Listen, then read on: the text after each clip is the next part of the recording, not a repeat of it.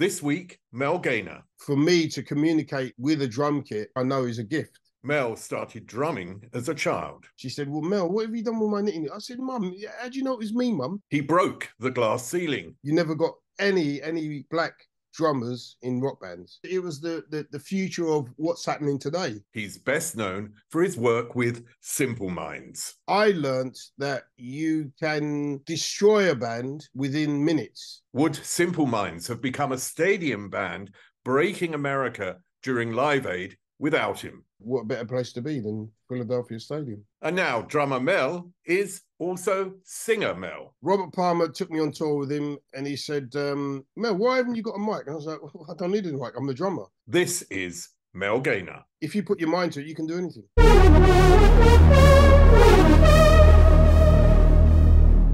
So Mel Gaynor, welcome. It is an immense pleasure. And first of all, I just want to say, what a brilliant album! I've been listening to it. Yeah, I loved it. I've been listening to this all week, and I don't know. I mean, I sort of read things into things quite a lot, but this feels like a bit of a life's work, like a culmination of all your influences. Yeah, you know, and then it's called "Come With Me," which feels like come with me into Mel's world. Exactly. You know That's exactly what it's about. Yeah, absolutely. All right. So tell me about the thinking behind it then first. Right. Well, I mean, we come up with the title track "Come With Me," myself and the guitarist in the band, James Ford. We came out with a kind of a riff, and I thought, yeah, that sounds great. That sounds really good. So he come up with this riff, and I started to come out with a couple of lines, a couple of keyboard lines, a couple of bass lines, and I said, yeah, this sounds really, really, really good. So let me go away and just see if I can pen some lyrics to it. And I thought, hold on a minute, this sounds like something which is embracing you, and it wants to bring you in. So I thought, okay, great title, Come With Me. Come with me into the fire, come with me into freedom, come with me into the light. And that's basically where it came from.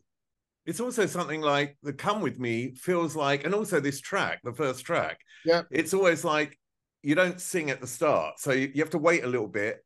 That's right. Till you're in it. So it's almost like come it's and like get an music. adventure. It's like an adventure. It's like a journey. And that journey takes you into mysterious different worlds or different phases and different ideas and different colors, different feelings. And it's just a whole journey throughout that song.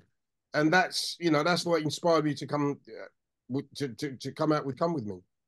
With what trepidation did you have actually recording an album where you're singing? Right. Well, I didn't get let's say, the encouragement until I started to play with who was my dear friend, Robert Palmer. Robert Palmer took me on tour with him and he said, Mel, why haven't you got a mic? And I was like, well, I don't need a mic. I'm the drummer. And he said, no, but I've heard you sing and you can sing. And I was like, yeah, but come on, Robert. He said, no, give that man a mic and you got to do BVs with me because I know you're a great singer. And I was like, okay, all right. So it almost started from that. And that was when I took a hiatus from the band for a couple of years. And then I went back to the band and I started to kind of sing different songs with me coming out the front. And then it basically just started from that. It's a matter of building your confidence to sing. You know, many drummers that sing, including Phil Collins, Peter Gabriel, they're kind of thrown into the deep end. But with me, I had to gain confidence to sing to create this album. And it took me it took me 5 years to get to this stage from from the start of the album, but it took me another 10 years before that to gain the courage to actually get to sing. So it's a 15-year process, basically.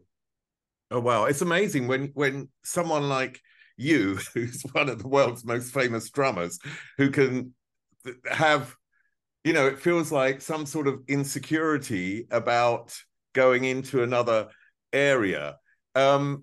And I find that amazing because, you know, that you've had all this drive in your life, you've had all this success in your life, and then you have a little bit of worry.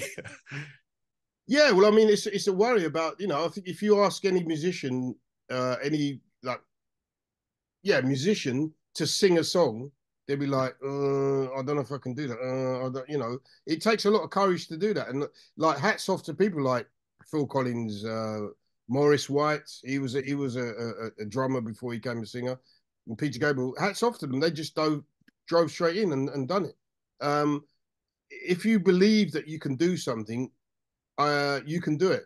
But if you don't have that belief or that encouragement as well, and that security within yourself, then you have to build yourself up to it. And hey, I'm glad I've got there, and it sounds good. I'm really proud of what I've done. And people around me saying, "Oh, didn't know you could sing. Didn't know you could do this. Didn't if you put your mind to it, you can do anything."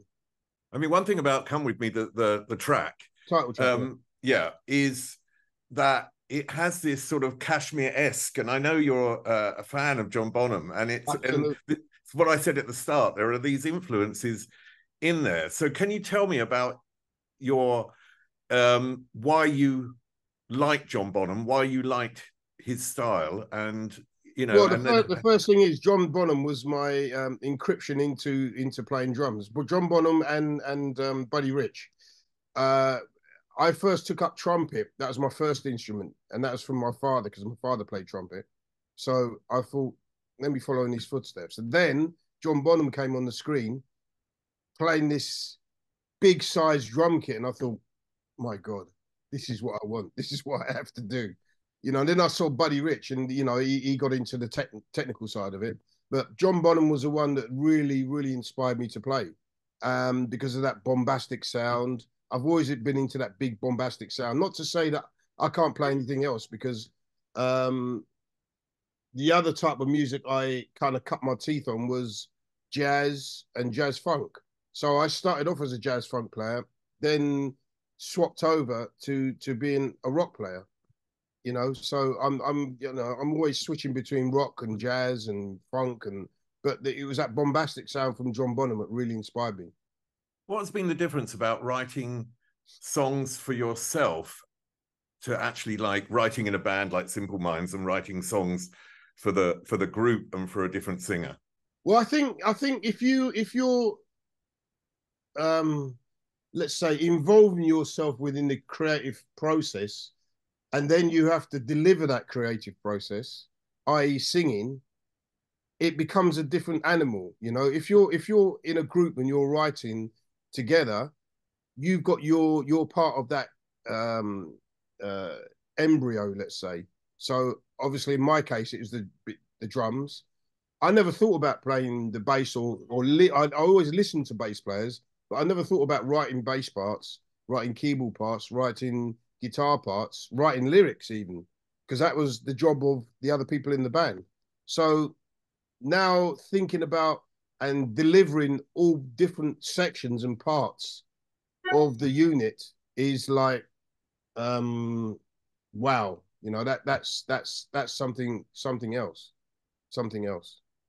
When you write in a band, and I know that you've got your sort of parts, as it were, but it's a collaborative process, and a collaborative process means that other people, I don't want to use the word interfere, but they can comment on what you're doing, and it can change along the way. When you're writing on your own, who do you have to actually, I don't want to say keep you in check, but do you understand what I mean? Me, myself, and I. I mean, on this situation, I wrote quite a few of the tracks with my brother. So my brother was always like my confidant and my let's say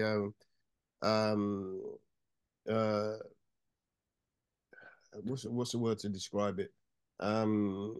He was a guy I bounced off to for certain ideas, but a lot of the creative process in, for instance, writing the lyrics, coming out with the melodies, coming out with most of the changes was from me. So I really didn't have too many people apart from my brother to bounce off. And this creative process is just kind of a combination of these different factors between my brother. Like I said, James Ford, the guitarist, he co-wrote with me, "Come With Me." But There are other tracks I just thought, let me see if I can write something by myself, and they worked out well. There's another track called "Song for Peace." Don't know if you heard that. That was completely alone. I wrote that in a cold room, at the place I was renting at the time, and they had an old tinky tonk piano there, and I just wrote it on that. So well, let's talk about the single, because "Run" is going to be the first single. Yeah. I don't know, it had this sort of partly Irish feel to it as well. Yeah, yeah. And then it hit me, Kirsty MacColl, of course. Yeah, who you work with. So tell me a little bit about that track, and also about Kirsty. Well, that track came along because I thought, it was a kind of a standard track that I co-wrote with some German people actually, and it was missing something, and I thought, what is it? What's missing on this? And the guitarist I was playing with at the time, I heard that he played fiddle, and I was like, let me see.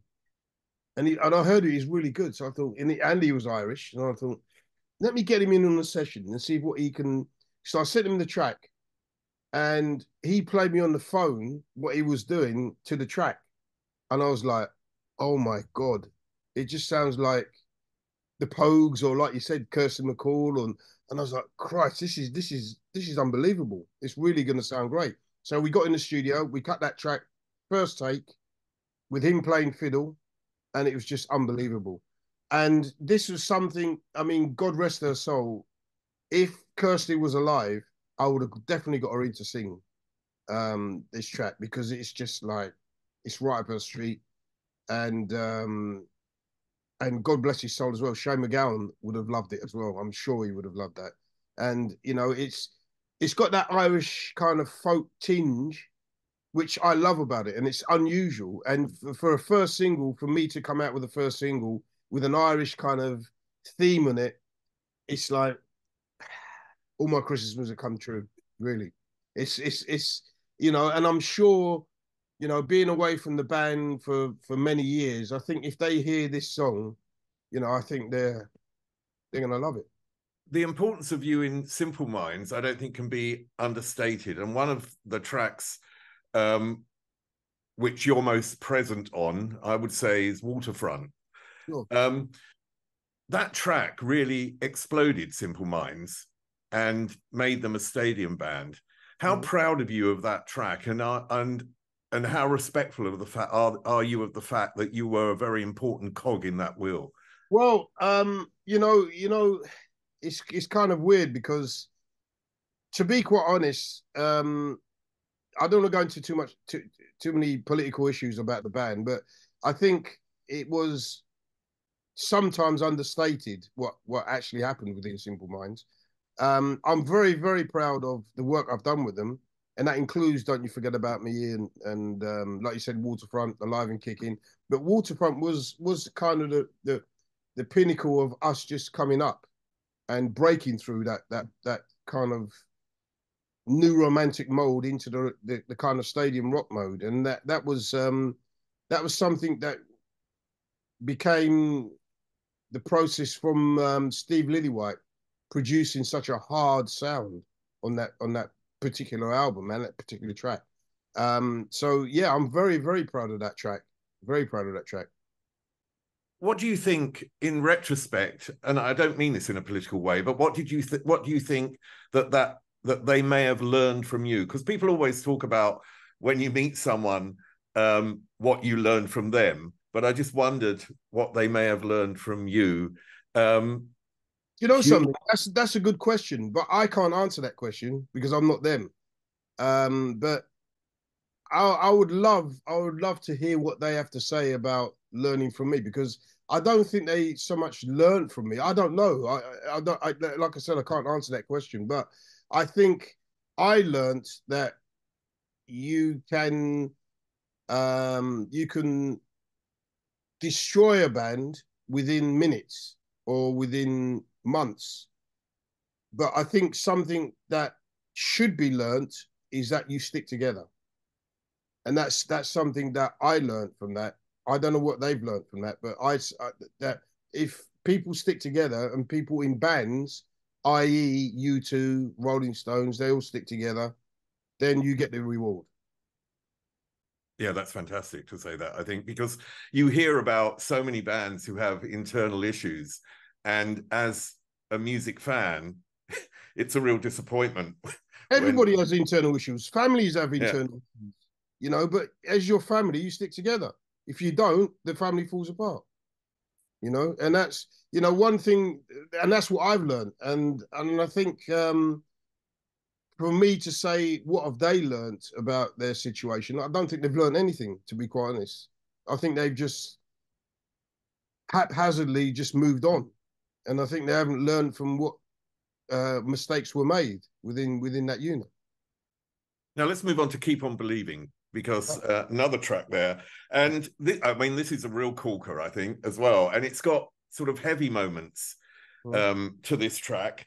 And one thing that I've really understood about you by doing all this research and listening to things that you've been involved in is that you really do straddle genres with everything you do. And this one does that. I don't know, it feels like in many ways that this reflects you growing up in a family that had different heritages, you know, Jamaican and Brazilian, and almost like your life straddled. Yeah. Is that true to say that? Well, I mean, Keep On Believing came from the kind of concept of being in a rock band. And for many black musicians, especially drummers, that was unheard of. You never got any black drummers in rock bands. And I was probably one of the first to be in a rock band called Samson. Now, from that genre, I was thinking, God, you know, maybe I should come back to a song on this album that reminds me of that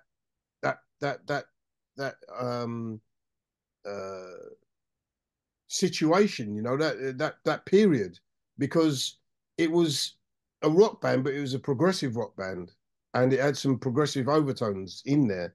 So I thought, you know, as homage to Samson, I'd come out with Keep On Believing, and that was something which was everybody was looking around in the studio. It was like, this is a bit heavy, Mel, but no, let's go with it, because we should encompass and incorporate the rock part of me as well, and that comes out in Fire in the Rain as well. You know, that's quite a heavy piece as well. So you know, and I want to appeal to the progressive rock audience as well.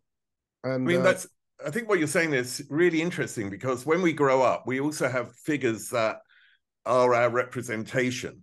And I remember talking to Lee John, who I know obviously that you work with, and he was telling me that when he was in New York with his father and seeing, you know, Michael Jackson on TV, seeing Diane Carroll, seeing African Americans on TV was something that made him realize he could also achieve his dreams. But who were your representation figures? Were there any? Jesus Christ, there's so many. I mean, you could think of Marvin Gaye, you could think of Stevie Wonder, because Stevie Wonder leapt across a lot of boundaries as well, musically. You know, he went from some rock stuff, some funk stuff. You know, he incorporated a lot of stuff. Sly and the Family Stone was a big influence on me. Again, rock to funk. Bob Marley was a big influence on me. I suppose a lot of the time it was drummers, because, you know, obviously, you know, coming from a drumming background, Billy Cobham was a big influence. You know, Max Roach, Tony Williams, you know, loads of drummers, but also a lot of singers as well. What I think one of my favorite singers was Donny Hathaway, effortlessly singing. And he was a big part of what I strive to try and sound like. Not that I sound like him at all, but that's something which is in my head all the time. His phrasing, the way he, you know, I don't know, he takes a simple song and just turns it around, you know. And he actually he had some corkers of songs that, you know, you got a friend. He turned that on its head, you know. And even Carole King said, you know, or who was it actually wrote that? Was it Carole King? I think it was. It was. Yeah, Carole Sure. King. I think it's Carole King. I think I heard her in an interview say that, you know, Donny Hathaway's version was just sublime, sublime. What sort of sound could you achieve with your mother's knitting needles? Yeah, well, a kind of slap sound. You know, she used to get really furious when I took her knitting needles out and put them back bent. You know, and I, you know, I tried to get out of it. You know, but I'm a terrible liar. And she said, "Well, Mel, what have you done with my knitting?" I said, "Mum, how do you know it was me, Mum?" She said, "Look, I know you want to play drums. My knitting needles are bent." She wasn't. She didn't get annoyed. She just said, "Well, I'm going to buy you some drumsticks, and then see how we go." And then after that, she bought me a kit, and so she was quite patient with me alongside my dad. When were they first aware of your talent? When I started to bang out beats on the settee, and then they bought me my first drum kit, which was like a almost like tin cans. Then I started to play rhythms on there, and they said, right, okay, we need to get you a decent drum kit. And from about 11, I got my first drum kit, which was again very small. And then I used to practice in the shed, and I started to speak to a couple of musicians, and they built their own drum kits. One drummer built their own drum kit, and I said, well, "Let me see if I can do that." I'll build my own toms, build my own bass drum. So you know, my father was an engineer, and I got his knowledge to try and glue the different woods together and the different plies together and bend them, and it was a whole process. But I built pretty much a drum kit around this and started to play. Many musicians I've talked to have sort of said that getting into music was sometimes an escape of their situation. Was it with you a form of communication? I would say yes, it was a form of communication, because although if you look at ancient times, Stone Age times or whatever else, cavemen times, they used to beat a drum, and again with African tribes, they used to beat drums to communicate. So it is a form of communication, and that's something which hasn't been lost through music and through playing drums. And it's just advanced to obviously another level. But yeah, it is a form of communication, and for me to communicate with a drum kit is something which I have, which I know is a gift, and I really honor that and treasure that. I mean, you started to play in clubs at 14, you started to play professionally at 16, but in a sense, I mean, the story of someone like Elton John as Reg Dwight was really like a touring performer, hammering out every night on stage, learning the craft. Was that a period where you really learnt not only the craft of drumming, but also learn how to respect an audience from the stage and how to perform with other musicians? Was that the moment that all came together? Yeah, I mean, from the age of 16, I was on the road, as it were, on the road with the Flirtations. So that actually was a step forward, a big step forward for me to play professionally. So after that, after that tour, it was really cutting teeth with many different musicians, recordings, and engagements. So to cut my teeth at the age of 16 on the road was just unbelievable. And then my brother used to take me to loads of gigs at an early age as well. So it was really something which I hold dear to my heart, because it was just such a challenge to be on the road at that age, and you're cutting your teeth and you're learning all the time. And yeah, it was a real experience. Another track on the album, Dangerous, has this sort of fusion feel to it. Can you tell me about that? Well, Dangerous was again, it's a riff-based song. Now, it was the whole thing came about with just being in various dangerous situations, and I thought, oh, let me try and get something which is going to reflect that, or reflect that into lyrics. You know, and when something's dangerous, you know, you don't see where you're going, you can't foretell what's going to happen. You know, it's dangerous, but you don't know what to do. You know, and it came from that embryo. It's the one with the guitar solo one, isn't it? That's right. Yeah, yeah. That's the one with the long guitar solo. So I think there's a guitar solo in nearly every track. Yeah. But yeah, that one is kind of it's kind of a bluesy thing as well, you know. It was a riff basing, and it was a riff based blues thing, and it yeah, it just came from that. And you know, living on the edge, living on a dangerous time, and you know, all that sort of thing. I mean, you mentioned Billy Cobham, and of course, and I presume Narada Michael Walden and the Mahu Vishnu orchestra. Yeah, orchestra. What was so appealing about that band to you? Well, that band, I mean, I saw that band live once, only once, and that was the Rainbow. I think my brother took me to that. And when they came out with a track called Meeting of the Spirits, and I just couldn't believe what I was hearing. I mean, it was just like, what is this? You know, it was just completely completely mind blowing. And the thing is, the funny thing is, they used to support people like Cream. Um, uh, they supported quite a lot of like big bands, Santana in the back in the day, and they completely blew them off.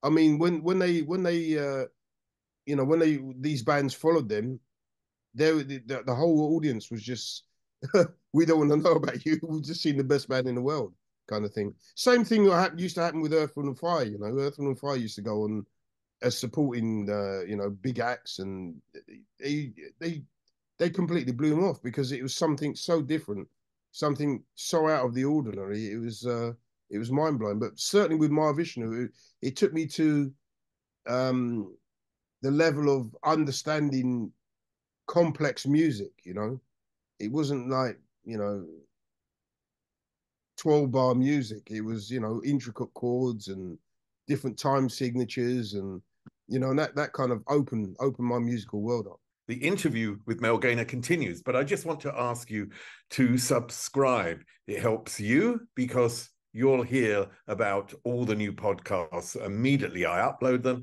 and it helps me, of course. So here we go, Mel Gaynor.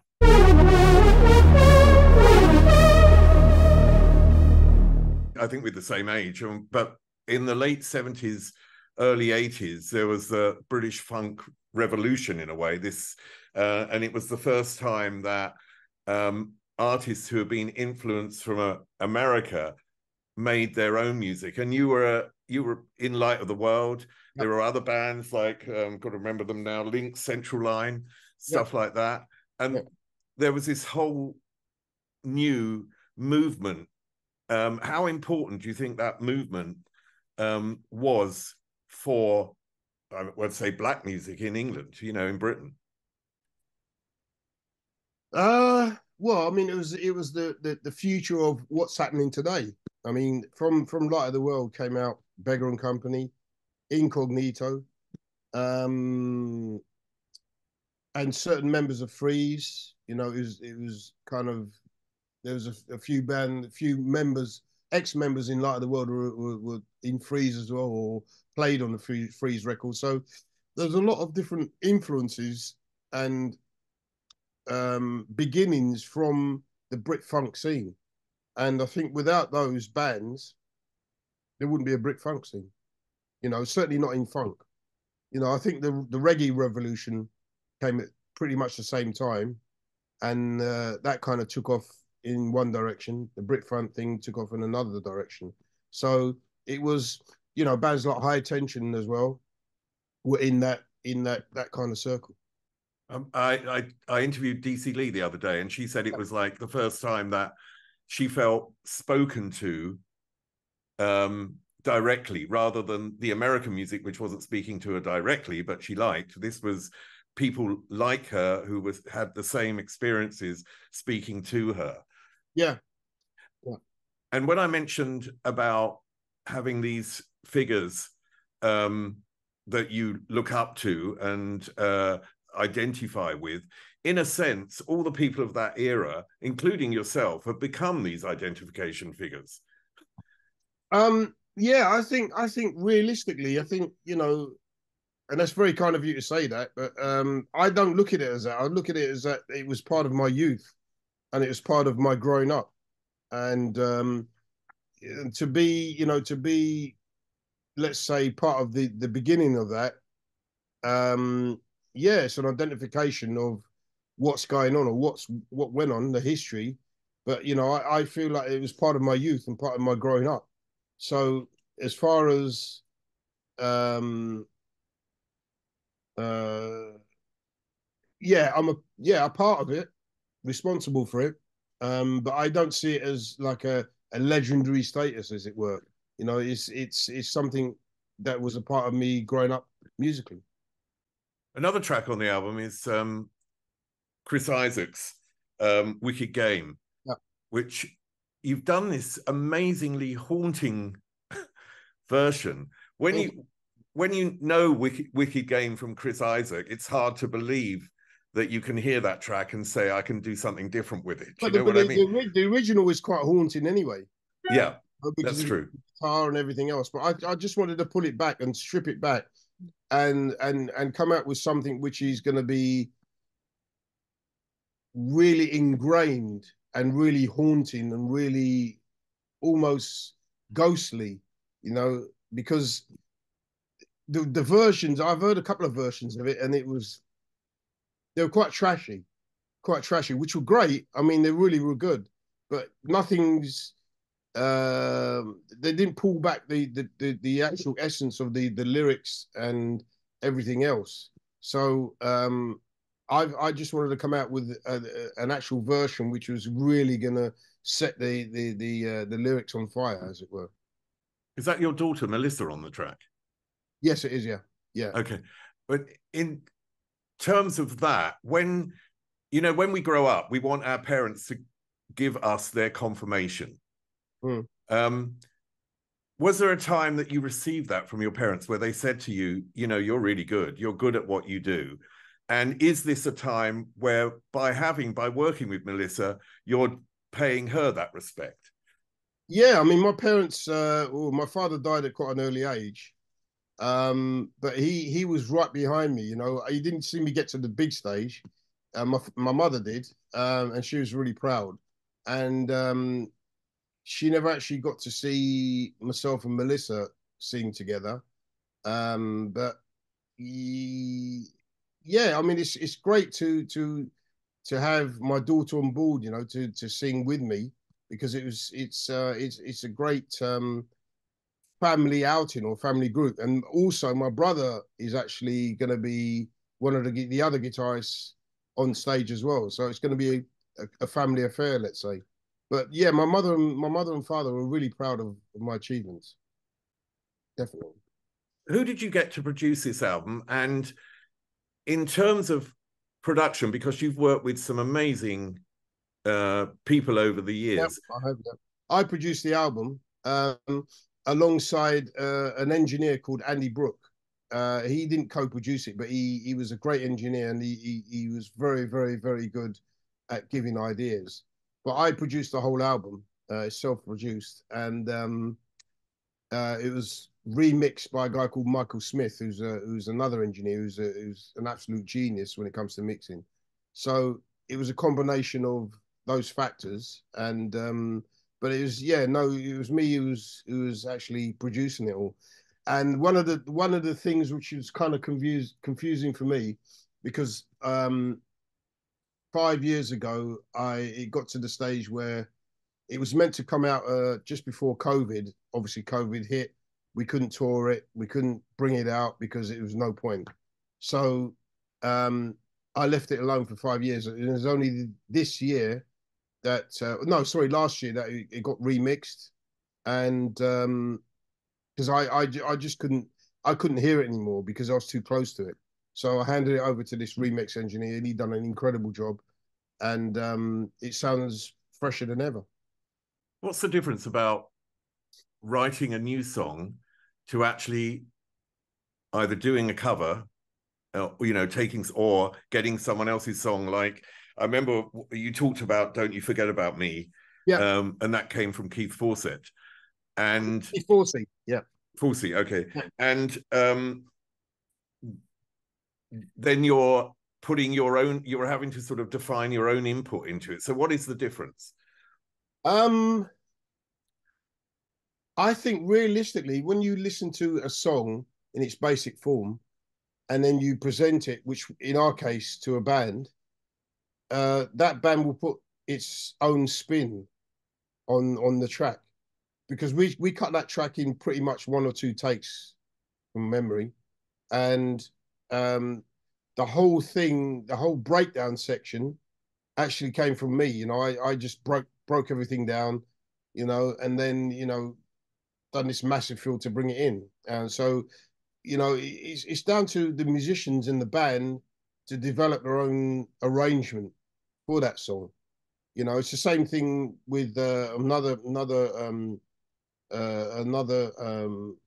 uh, title on the album, which is another cover, which is "Addicted" from Robert Palmer. That was I put my own spin on that as well, because it was something which I didn't really feel that was heavy enough. So I made it heavier, a heavier version, and that was the result of that version of "Addicted." Just going back to "Don't You Forget About Me," it was a track that was turned down by a number of artists, including Yeah, Bowie, I think. yeah. Roxy Music, Psychedelic Feels. It's quite a few people turned it down. Do you think it's because they possibly just didn't see it fitting them, or they couldn't see a way through? Or I don't know why people, what, it just seems, when that song is such an iconic song and such an amazing song, that it Yeah. feels a bit weird that anyone could ever turn it down. But I never heard the demo. Yeah, no, what it was, I think a lot of it was the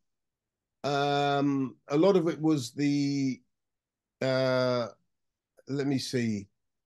I think it's because of the verses were kind of a bit weird. They didn't set the world on fire until you got to that, till you got to that kind of chorus.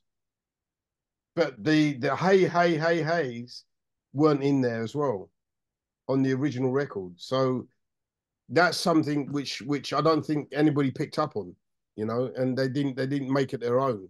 And I think if I'm sure if David Bowie would have done it, he would have made it his own, and he would have done a great version. But we never know that.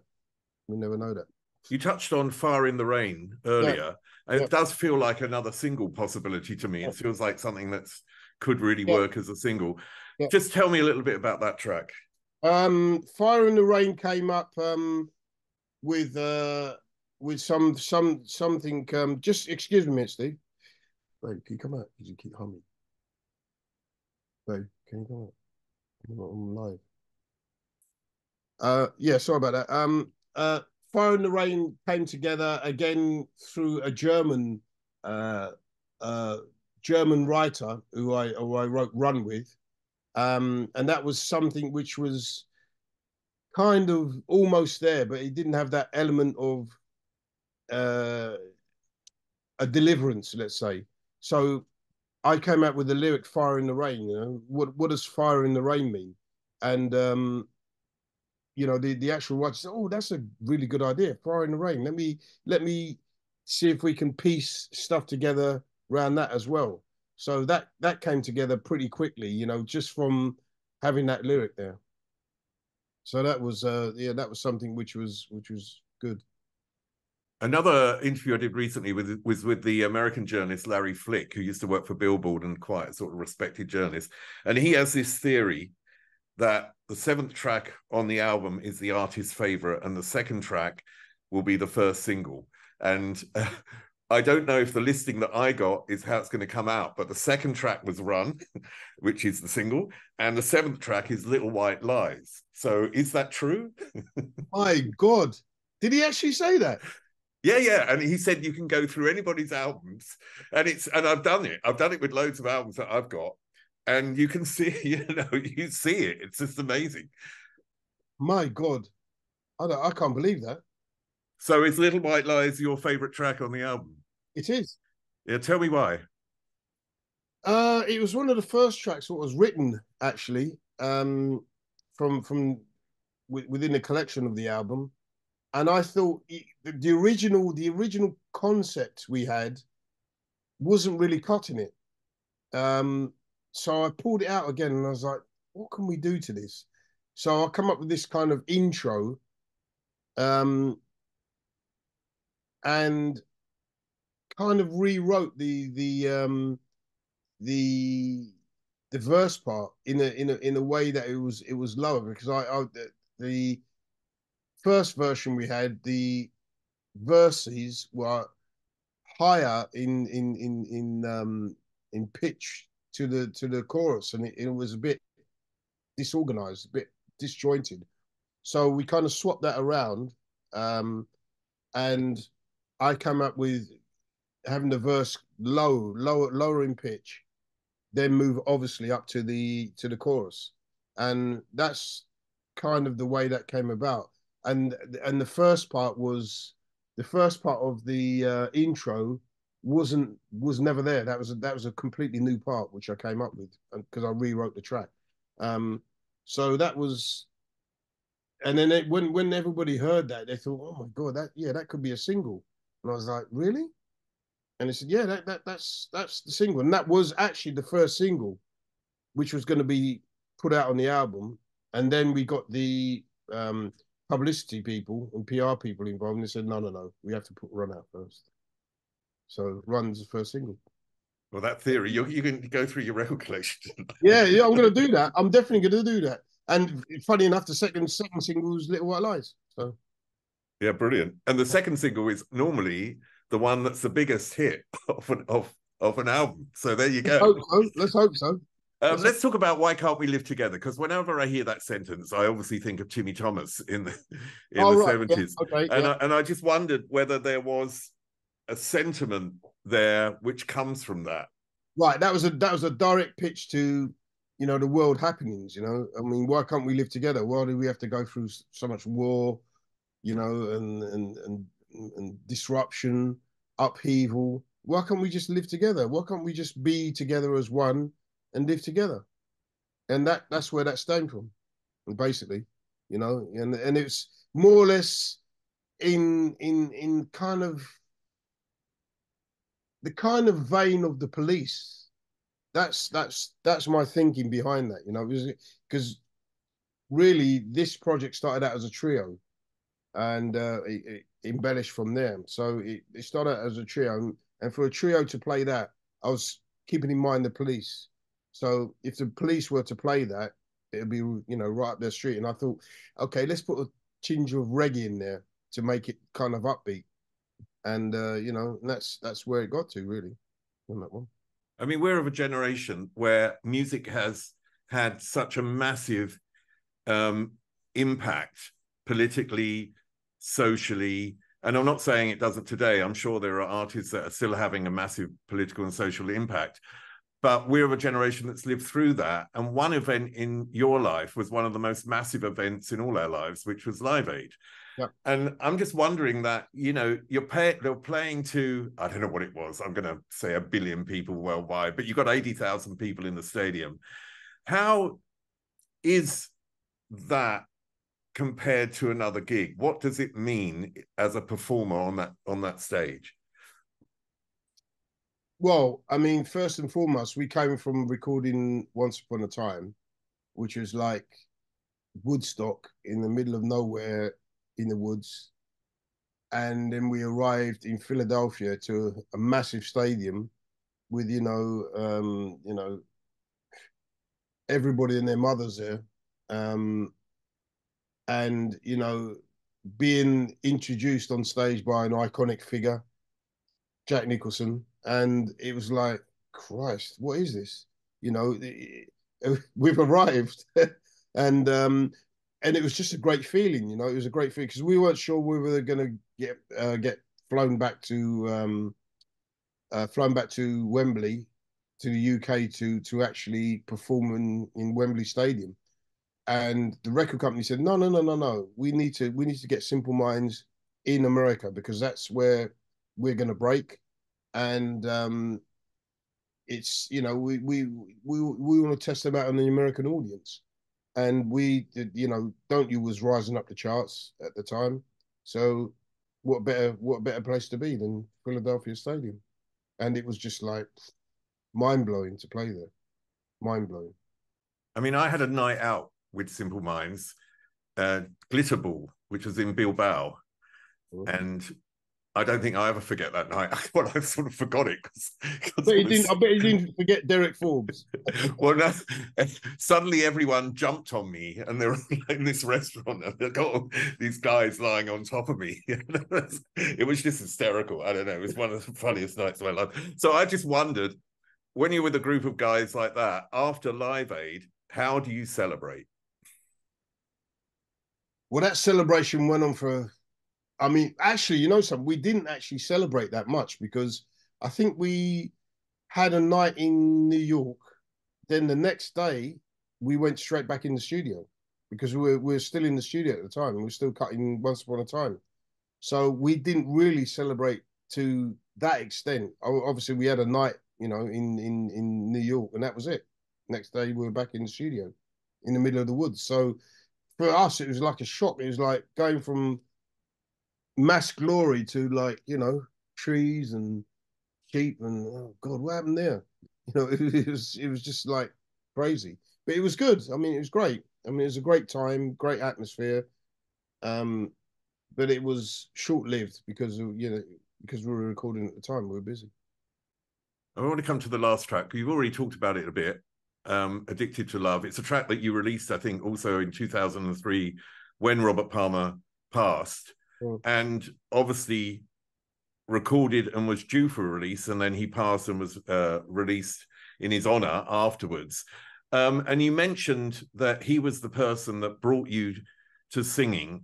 I presume, you know, I mean, he's on the track, so he must have heard the track, the final version and everything. Yeah. How did he react to it? And what? He loved it. He absolutely loved it. He adored it. I mean, I was kind of a bit apprehensive about playing it to him because his version was incredible as well. And I thought, you know, shall we play it to him? Yeah, let's play it to him. So he played it to him and he was knocked out. He was really shocked. He said, that's one of the best versions I've ever heard. Because quite a few people have done it. Tina Turner, I believe, done it. A few other people in the States done it. I can't remember who. But he said that's one of the best versions that he's heard. I mean, you worked with Tina Turner, you worked with Elton John, you've toured with Robert Palmer, you've worked with, you know, the most amazing artists on the planet. And I want to ask the same question I asked you about Simple Minds and whether you have an answer, whether you feel that you have an impact on these greats, that you give them something when you work with them. Well, I hope so. I mean, you know, I think if you listen to the Tina Turner stuff that I was on, listen to the Elton John stuff that I was on, you know, they all were singles, and you know, it's great that they asked me to play with them. You know, I'm honoured that they asked me to play with them. The same way I'm honoured to be being a part of Simple Minds. You know, it was a great iconic situation, and you know, I just want to have some kind of inroads to creating that success with my record as well. Not blowing my own trumpet, but I think that we've come out with something which could be quite good and something which could be quite special. So, you know, I think when it gets out to the listening public, I hope and I pray that, you know, that we can further that situation by, you know, visiting them and touring and you know, and being a part of that successful chain again.